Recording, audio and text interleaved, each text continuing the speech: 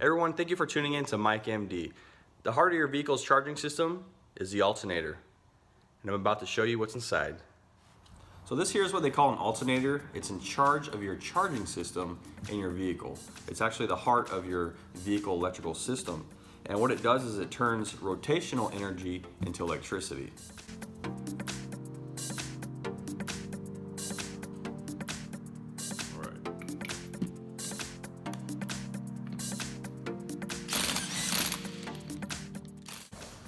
Okay, now I get the pulley off.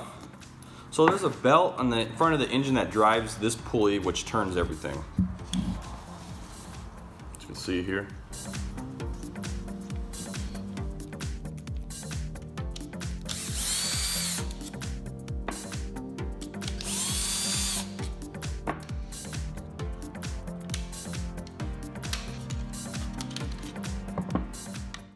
Alright, so your main power cord of the car is going to come off of here. This is where all the electricity comes out of. And right here is the diodes. This is what converts the direct current into alternating current. Alternating current is like what you have in your house. Direct current is like what you have in a little battery in your remote control for your TV. And right here is a voltage regulator. Sometimes the voltage goes up and down, and what this guy does is keep it stable.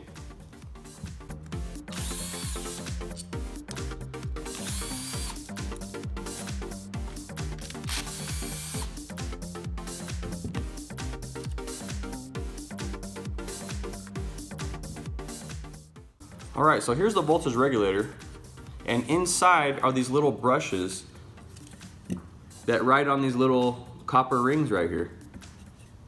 And that's what transfers the power from this unit to the voltage regulator. Pretty cool.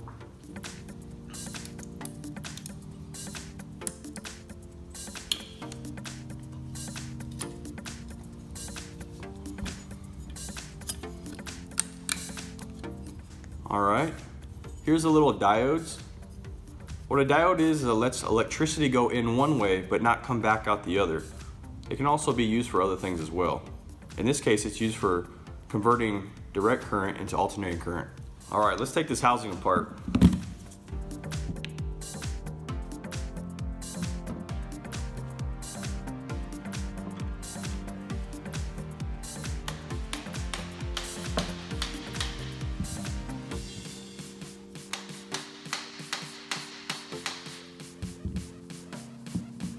My favorite tool didn't work.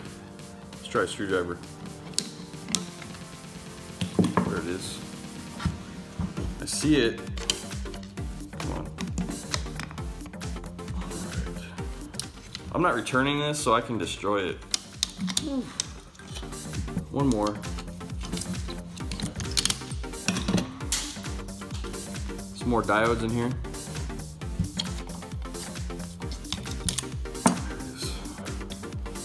Alright, will you come off now? Let's see.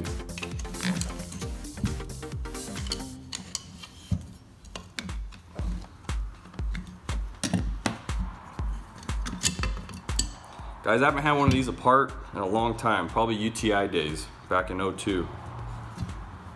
Alright, so here's a bearing, and here's a little cooling fan to help cool everything as the rotor spins. Right here is the stator.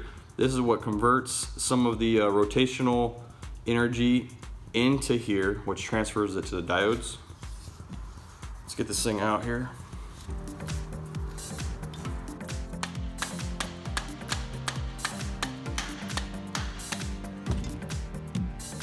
No, it doesn't want to come out.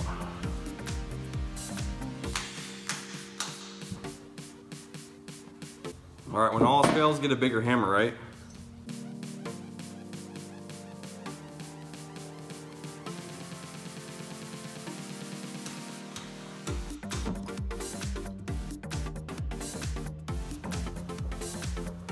Whew, there it is. So this is what the inside of the stator looks like. Bunch of wiring in there. Pretty cool. I don't think I can take it out. I think it's kind of glued in. So guys, this here is what they call a rotor.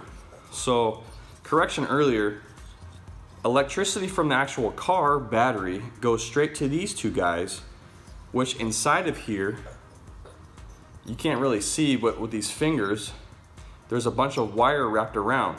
So when the battery voltage is applied here, what it does is turn this thing into basically a very strong magnet.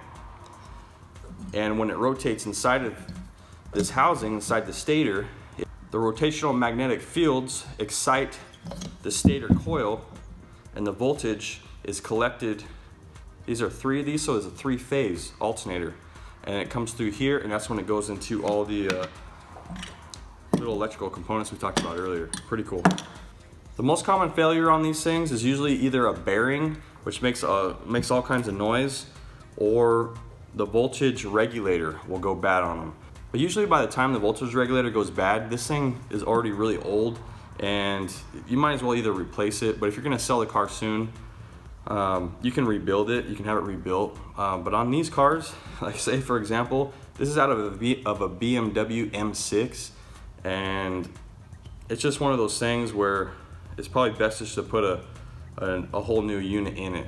Especially if you have a car like that, you can afford to put a new alternator in it.